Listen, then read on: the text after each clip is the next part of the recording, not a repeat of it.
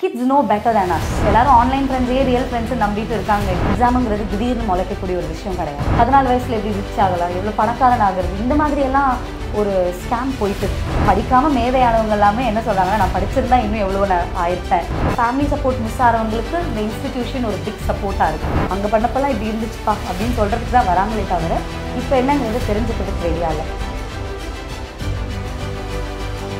அதாவது பார்த்தீங்கன்னா படிப்பை வந்து கஷ்டப்பட்டு படிக்காமல் இஷ்டப்பட்டு படிங்கன்னு புகுத்துற மாதிரி சொல்லிக் கொடுக்குன்னு சொல்கிறீங்க இல்லையா? கண்டிப்பாக. ஏன்னா இப்போ பசங்களுக்கே வந்துட்டு இப்போ புக்ஸ் சேஞ்ச் ஆகிடுச்சு, எல்லாமே சேஞ்ச் ஆகிடுச்சு. Kids no better than as அந்த மாதிரி ஒரு சுச்சுவேஷனில் இருக்கும். அது அப்படிலாம் இல்லைன்னு நம்ம கண்ணை மூடிட்டு இருக்கிறதுக்கு பதிலாக ஆமாம் they know better than as, அவங்களுக்கு என்ன தெரியுமோ அதை அவங்க கொண்டு வரட்டும். எப்படி அவங்க புக் டெக்ஸ்ட்டோட அதை மிக்ஸ் பண்ணுறாங்க, எப்படி அதை வேர்ல்டோட அவங்க லிங்க் பண்ணுறாங்க, இந்த மாதிரி க்ரியேட்டிவாக நம்ம எடுத்துகிட்டு போகும்போது தான் அந்த ஒரு அகாடமிக் நாலேஜுங்கிறதும் பசங்களுக்கு முழுமையாக இருக்கும். இப்போ இருக்கிற பசங்க என்ன நினைக்கிறாங்கன்னா, படிப்புலாம் முக்கியம் இல்லை, நாலேஜ் தான் முக்கியம் அப்படின்னு சொல்லி சுற்றிக்கிட்டு ஸ்கூல்ஸ்லாம் போகாமல் இருக்காங்க இல்லையா? அவங்களுக்கு என்ன மேம் சொல்ல வரீங்க? ஐயோ, அதை பற்றி ரொம்ப இம்பார்ட்டண்டான கேள்வி முடியாது. நிறைய பசங்க என்ன நினச்சிட்டு இருக்காங்கன்னா, இப்போ நிறைய யூடியூப் சேனல்ஸ்லையுமே சிலர், I don't want to mention the name, என்ன பண்ணுறாங்கன்னா, எவ்வளோ குயிக்காக ரிச் ஆகலாம், 14 வயசில் எப்படி ரிச் ஆகலாம், எவ்வளோ பணக்காரன் ஆகிறது, இந்த மாதிரியெல்லாம் ஒரு ஸ்கேம் போயிட்டு இருக்கு. I tell you, this is a scam. We can't admit this R accept this in happening, I would say. So இப்போ படிப்பு, இந்த culture of school, culture of college அப்படிங்கிறது ஒரு இன்ஸ்டிடியூஷனலைசேஷன். ஸோ இதில் நம்ம என்ன கற்றுக்குறோன்னா, கான்டென்ட்டை தாண்டி, நாலேஜை தாண்டி ஒரு டிசிப்ளின் அப்படிங்கிறத நம்ம கற்றுக்குறோம். ஸோ இப்போ நான் எடுத்த உடனே டிப்ரெஷன்னா என்னங்கிறத என்னால் நெட்டில் பார்க்க முடியும்.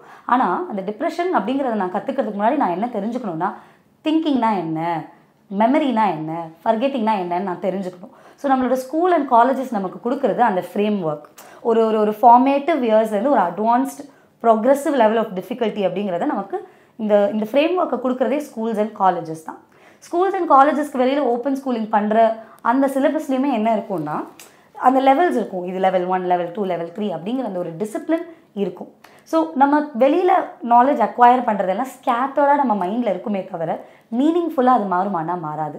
ஸோ அதனால தான் இந்த இன்ஸ்டிடியூஷனலைசேஷன் நமக்கு முக்கியம். இப்போ ஒரு இன்ஸ்டிடியூஷனுக்கு நம்ம வரோம் அப்படின்னும் போது என்ன ஆகுது, அங்கே ஒரு ரூல்ஸ் இருக்கும், அங்கே ஒரு செட் ஆஃப் கல்ச்சர் இருக்கும், அங்கே ஒரு என்விரான்மெண்ட் இருக்கும். அந்த என்விரான்மெண்ட்டோட இந்த சைல்டு எப்படி ரிலேட் பண்ணுறாங்க, பழகுறாங்க, கற்றுக்குறாங்க, மேம்படுறாங்க, இல்லை விலகி போகிறாங்க, எப்படி திருப்பி வராங்க, என்ன ஹெல்ப் அவங்களுக்கு தேவைப்படுது.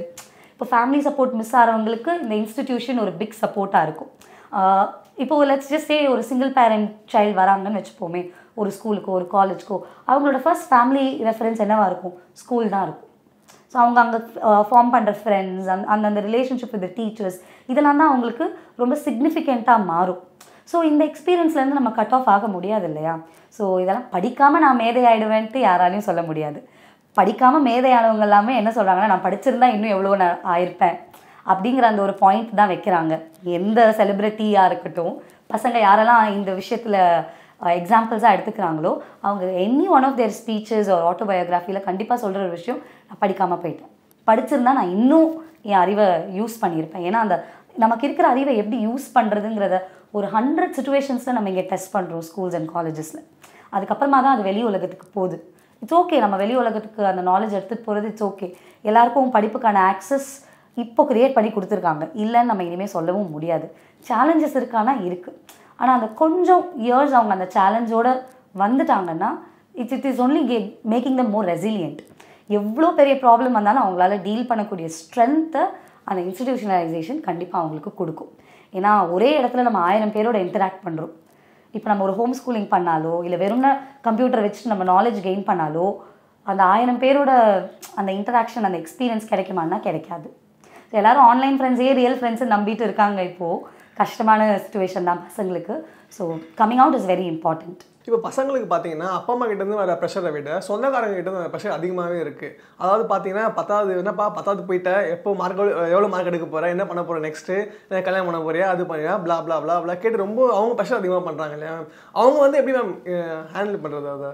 ஓகே, ஸோ இது இன்னும் மாறலைங்கிறத நினைக்கும் போது மனசு வருத்தமாக இருக்குது எனக்கு. இப்போயாவது மாறி இருக்கும், இது மட்டும் மாறலையேன்ற மாதிரி தான் இருக்குது. ஸோ ஃபர்ஸ்ட் ஆஃப் ஆல், இப்போது கல்யாணமாக இருக்கட்டும், இல்லை ஒரு வேலைக்கு போகிறதா இருக்கட்டும், அதை வந்துட்டு ஒரு எண்டாக நம்ம பார்க்கக்கூடாது. இது எல்லாமே ஒரு பிகினிங் தான். ஸோ அவங்களோட பிகினிங்கை அவங்கவுங்க எப்போ வேணாலும் ஸ்டார்ட் பண்ணிக்கலாம். இப்போ ஒருத்தவங்க வந்து 30 வயசு வரையும் படிக்கணும், இல்லை 50 வயசு வரையும் படிக்கணும்னு மட்டும் நினைக்கிறாங்கன்னா let them do it. So அது ஏன் அவங்க பண்ணுறாங்கன்னு ஒரு பெரியவங்க ஸ்டாண்ட் பாயிண்ட்லேருந்து நம்ம அண்டர்ஸ்டாண்ட் பண்ணிக்கணுமே தவிர இது பண்ணு அது பண்ணு நம்ம அவங்கள கண்ட்ரோல் பண்ணக்கூடாது. ஸோ இது வந்து ஒரு கண்ட்ரோலிங் ஆக்டாக தான் போகும். நிறைய ரிலேட்டிவ்ஸ்க்கு என்ன ஆகும்னா, பேரண்ட்ஸ் வந்துட்டு அந்தளவுக்கு எஜுகேட்டடாக இருந்திருக்க மாட்டாங்க. இப்போ லெட்ஸ் ஜஸ்ட் சே உங்களோட பேரண்ட்ஸ் எஜுகேட்டடாக இல்லைனா, நான் ஒரு ரிலேட்டிவ்னா நான் வந்து ஒரு ரெஸ்பான்சிபிலிட்டி எடுத்துப்பேன். நம்ம தான் வந்துட்டு முரளிக்கு கைட் பண்ணணும், அப்பா அம்மாவுக்கு எதுவும் சரியாக தெரியல, நம்ம தான் சொல்லணும்னு அந்த ஒரு எண்ணத்தில் வரக்கூடிய ஒரு விஷயம் தான் இந்த அட்வைஸ் அப்படிங்கிறது, ஆர் இதெல்லாம் பண்ணணும்னு புஷ் பண்ணுறது. ஸோ இந்த இடத்துல அந்த ரிலேட்டிவ்ஸ் என்ன அண்டர்ஸ்டாண்ட் பண்ணணும்னா, நம்மளோட காலம் வேறு, நம்ம லைஃப்பை ஆப்ரேட் பண்ணது வேறு. நமக்கு அடுத்தடுத்து பண்ணுறதுக்கு இவ்வளோ தான் இருந்தது, லிமிட்டடாக தான் ஆப்ஷன்ஸ் இருந்தது. அந்த லிமிட்லேயுமே நிறைய சேலஞ்ச் இருந்தது, காம்படிஷன் இருந்தது. ஸோ எப்படியாவது தப்பி தவறி ஒரு வேலையை நம்ம பிடிச்சிட்டு உட்காந்துட்டா அப்பாடா சேஃப், ஃபேமிலியை பார்த்துக்கணும் அப்படிங்கிற அந்த ஒரு சிச்சுவேஷன் இருந்துச்சு. ஸோ அதனால தான் இது அதிகமாச்சு, ரிலேட்டிவ்ஸ் கொஞ்சம் ஓவர் இன்வால்வ் ஆகுறது. இப்போ எப்படி இருக்குன்னா, சிங்கிள் பேரண்ட் சிச்சுவேஷனாகவே இருந்தாலும் பசங்க நிறைய லேர்ன் பண்ணுறாங்க. அவங்களுக்குன்னு சில கோல்ஸ் அப்படிங்கிற ஒன்று செட் பண்ணுறாங்க. ஆஸ் அன் எக்ஸ்டெண்டட் ரிலேட்டிவ் நம்ம என்ன பண்ணலான்னா, உன் கோல் என்ன, சூப்பர் உன் ஆம்பிஷன் இதானா, ஸோ அதுக்காக நீ என்ன பண்ணிட்டு இருக்க, என்னெல்லாம் பண்ணணும்னு நினைக்கிற அப்படின்றத அவங்கக்கிட்ட கேட்கணும். இதை பற்றி நீ சர்ச் பண்ணியிருக்கியான்னு போது தான் அதிகமாக ஃபோன் யூஸ் பண்ணுற பசங்க கூட இந்த கேள்வி வரும்போது இதை பற்றி சர்ச் பண்ணிவிட்டு அடுத்த தடவை ரிலேட்டிவ்கிட்ட பதில் சொல்லணுன்ட்டே போவாங்க. ஸோ இந்த மாதிரி அவங்க சேனலைஸ் பண்ணுற மாதிரியான கான்வர்சேஷன்ஸில் நம்மளுடைய ரிலேட்டிவ்ஸ் ஈடுபட்டாங்கன்னா ரொம்ப நல்லாயிருக்கும். ராதர் தான் இதை பண்ணு அதை பண்ணுன்னு சொல்கிறதுக்கு பதிலாக நீ என்ன பண்ணணும்னு நினைக்கிற, அதை பற்றி நீ சர்ச் பண்ணிட்டியா, எனக்கு தெரியலையே இப்போ எப்படி இருக்குது. இப்போ ஐடி கம்பெனிஸ்லாமும் எடுத்துக்கிட்டா 10 வருஷம் முன்னாடி ஒரு மாதிரி இருந்திருக்கு, இப்போ ஒரு மாதிரி இருக்குது. அந்த டிஃப்ரென்ஸை நம்ம தெரிஞ்சுக்கிறதுக்கு ரெடியாகவே இல்லை. நாங்கள் பண்ணப்பெல்லாம் இப்படி இருந்துச்சுப்பா அப்படின்னு சொல்கிறதுக்கு தான் வராங்களே தவிர இப்போ என்னங்கிறது தெரிஞ்சுக்கிறதுக்கு ரெடியாக இல்லை. அந்த ஓப்பன்னஸ் கொஞ்சம் நம்மளோட ஃபேமிலி ஸ்ட்ரக்சர்ஸில் வந்ததுன்னா அது பசங்களுக்கு ரொம்ப ஹெல்ப்ஃபுல்லாக இருக்கும். அதுதான் நான் சொல்ல வரேன். ஸோ எண்ட் ஆஃப் த டே நம்ம தான் நம்மளோட லைஃபோட எக்ஸ்பர்ட்டாக இருக்க முடியும், வேறு யாராலையும் எக்ஸ்பர்ட்டாக மாற முடியாது. அதை எல்லாருமே ஏற்றுக்கிறது கொஞ்சம் ஸ்மூத்தாக இருக்கும்.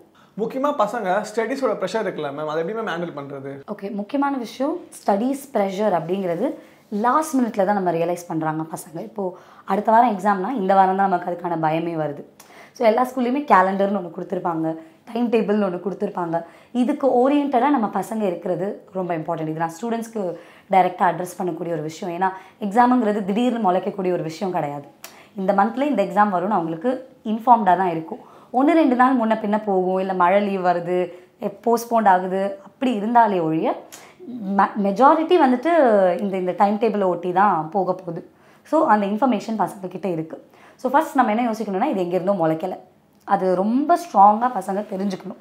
ஏன்னா எல்லா பசங்களும் அந்த ஸ்ட்ரெஸ்ஸுங்கிறது எப்போ அனுபவிக்கிறாங்கன்னா, அந்த ஒரு ஹைட்டெண்ட் ப்ரெஷருக்கு அவங்க போகிறது இந்த சப்மிஷன் டேட்ஸ் நெருங்கும்போது, இல்லை அடுத்த வாரம் எக்ஸாம் வேறு வழியே இல்லை நான் எழுதி தான் ஆகணும் அப்படின்னு வரும்போது, அப்போ தான் அதை ஹைட்டெண்டாக யோசிக்கிறாங்க. அதை பற்றி யோசிக்கிறதுக்கு பதிலாக டே 1லேருந்தே இது இங்கே தான் போக போகுது, அதுக்கு நான் எந்த அளவுக்கு ப்ரிப்பேர்டாக இருக்கேன் அப்படி பார்க்கணும். ஸோ இப்போது அந்த காலம் மாதிரி கடைசி நிமிஷத்தில் படித்து பாஸ் மார்க் வாங்குறது ஒரு நல்ல மார்க் வாங்குறதுங்கிறதுலாம் பாசிபிளே கிடையாது. இப்போ இருக்கிற பசங்க கண்டிப்பாக அண்டர்ஸ்டாண்ட் பண்ண வேண்டிய விஷயம் என்னென்னா, ஒரு 2 இயர்ஸ் இம்பார்ட்டன்ட் 2 இயர்ஸ் உங்களுக்கு கோவிடில் போயிடுச்சு. அதாவது ஸ்கூல் எப்படி ஃபங்க்ஷன் ஆகும், நம்மளோட மைண்ட் எந்த அளவுக்கு ப்ரோக்ரஸ் ஆகிட்டு இருந்ததோ அது ரெண்டு வருஷத்துக்கு பிளாக் ஆகிடுச்சு. நம்ம மந்தம் ஆகிட்டோம். இப்போது அதை நம்ம கேட்சப் பண்ண வேண்டிய சிச்சுவேஷனில் இருக்கோன்னும் போது நம்ம ரொம்ப லெத்தார்ஜிக்காவோ இல்லை லைட் பேக்காவோ ஓகே நம்ம ஸ்லோவாக படிச்சுக்கலாம், லாஸ்ட் மினிட்ல படிச்சுக்கலாம்னு யோசிக்க முடியாது. அப்போ எங்களால் அதை பண்ண முடிஞ்சது. ஏன்னா டெய்லி ஏதாவது ஒன்று நடந்துகிட்டே இருந்தது. இப்படி ஒரு 2 solid years நம்ம வீட்டில் இருந்ததே கிடையாது. அந்த வருஷத்துக்கு 30 நாள் வீட்டில் இருப்போம்னா அவ்வளோதான் இருந்துச்சு. அதை தாண்டி இந்த பசங்க இதை எக்ஸ்பீரியன்ஸ் பண்ணிட்டாங்கன்னும் போது சேலஞ்ச் இன்னும் அதிகமாகுது. So understand it is challenging. நம்ம எஃபர்ட் கண்டிப்பாக போடணும். எப்போலேருந்து போடணும்னா டே 1லேருந்து போடணும். Before night of the exam போட்டாலும் ஒன்றுமே இப்போ பண்ண முடியாது. ஏன்னா நம்மளோட சிலபஸ் காம்ப்ளெக்ஸ் ஆகிருக்கு. இப்போ இருக்கிற அட்வான்ஸ்மெண்ட்க்கு ஏற்ற மாதிரி காம்ப்ளெக்ஸ் ஆகிருக்குன்னு போது நம்ம எஃபர்ட்டே போடாமல் லாஸ்ட் மினிட்ல படிச்சுக்கலாம்னா we can't. And second important advice தான் இது கைண்ட் ஆஃப். பசங்களுக்கு என்னென்னா, ஸ்கூலுக்கு போயிடுங்க, ஆப்சண்ட் ஆகாதீங்க. அங்கே போய் நீங்கள் தூங்குறீங்களோ இல்லை கவனிக்கலையோ என்ன வேணால் நடந்துட்டு போகுது, make it to the school everyday. முடிஞ்ச அளவுக்கு எவ்வளோ கஷ்டமாக இருந்தாலும் make it to the school. ஏன்னா அட்லீஸ்ட் இப்போ 8 மணி நேரம் பீரியடில் 4 மணி நேரம் நீங்கள் டே ட்ரீமே பண்ணிட்டு இருந்தாலும் மீதி 4 மணி நேரம் ஏதோ ஒரு இன்ஃபர்மேஷன் உங்கள் காதில் போயிட்டு இருக்கும். அந்த இன்ஃபர்மேஷன் நீங்கள் கடைசி நிமிஷத்தில் படித்தாலுமே கனெக்ட் ஆகும். சரி, உங்களோட பிரெயினை நீங்கள் ரொம்ப கஷ்டப்படுத்திட்டு இருக்கீங்க லாஸ்ட் மினிட்ல படிக்கிறேன்ற பேர். அப்போ என்ன ஆகுதுன்னா, பிரெயினுக்கு ஆக்சிஜன் கிடைக்காது, ப்ராசஸஸ் வேலை செய்யாது, நம்ம எதிர்பார்க்குற மாதிரி நம்ம பாடியே நம்மளுக்கு ஒத்துழைக்காத போது தான் அந்த ப்ரெஷரும் அந்த டென்ஷனும் நமக்கு அதிகமாகுது. நம்மளால் பண்ண முடியலங்கிற அந்த வெறுப்பு தான் தவறான சில முடிவுகளை நம்ம எடுக்கிறதுக்கும் தூண்டுது இந்த எக்ஸாம் டைம் அந்த சரௌண்டிங் வரும்போது. ஸோ டே ஒன்லேருந்து ப்ரிப்பேர் பண்ணுங்கள். எப்படியாவது ஸ்கூலுக்கு போயிடுங்க, பரவாயில்ல, ஃபெயிலே ஆனாலும் பரவாயில்ல, அந்த எக்ஸாமை நம்ம அட்டன் பண்ணிடலாம் அப்படின்ற அந்த ஒரு தைரியத்தை வளர்த்துக்கணும். இது சரௌண்டிங் நம்ம பேரண்ட்ஸ் அண்ட் டீச்சர்ஸ் என்ன பண்ணணும் அப்படின்னா, இட்ஸ் ஓகே, அதே தான், ஃபெயில் ஆனாலும் பரவாயில்ல, அட்டெம்ப்ட். ஸோ ஏன் ஃபெயில் ஆனால் நம்ம அடுத்த இதில் யோசிக்கலாம். நீ படிக்காததுனால ஃபெயில் ஆனியா, இல்லை தப்பான ஆன்சர்ஸ் எழுதியிருக்கியா, இல்லை உனக்கு அங்கே என்ன புரியலைங்கிறத நம்ம பிரிட்ஜ் பண்ணுறதுக்கு ஹெல்ப் பண்ண முடியும். We are here to help யூங்கிற மெசேஜை நம்ம ஸ்ட்ரெயிட்டாக பசங்களுக்கு சொல்லணும். நீ ஃபெயில் ஆன அவ்வளோதான் சொல்கிறதுக்கு பதிலாக, பரவாயில்ல நான் இருக்கேன், அப்படி ஒன்று நடந்தாலுமே நான் இருக்கேங்கிற அந்த ஒரு கான்ஃபிடென்ஸை கொஞ்சம், அந்த சேஃப்டியை கொஞ்சம் நம்ம சில்ட்ரனுக்கு கொடுக்கணும். ஸோ டே ஒன்லேருந்து ஸ்டார்ட் பண்ணுங்கள், ஆப்சண்ட் ஆகிடாதீங்க, அப்போ மட்டும்தான் அந்த ஹெல்ப் கிடைக்கும். ஸோ தட் லாஸ்ட் மினிட்லன்னு எதையும் நம்ம ரஷ் பண்ண வேண்டாம். இந்த 3 சிம்பிளான விஷயத்த பண்ணாலே இது இவ்வளோ பெரிய ப்ரெஷராக பூதாகாரமான விஷயமா ஆகாது. ஸோ நிறைய இன்ஃபர்மேஷன் பகிர்ந்துக்கிட்டீங்க, ரொம்பவே நன்றி மேம். Thank you so much.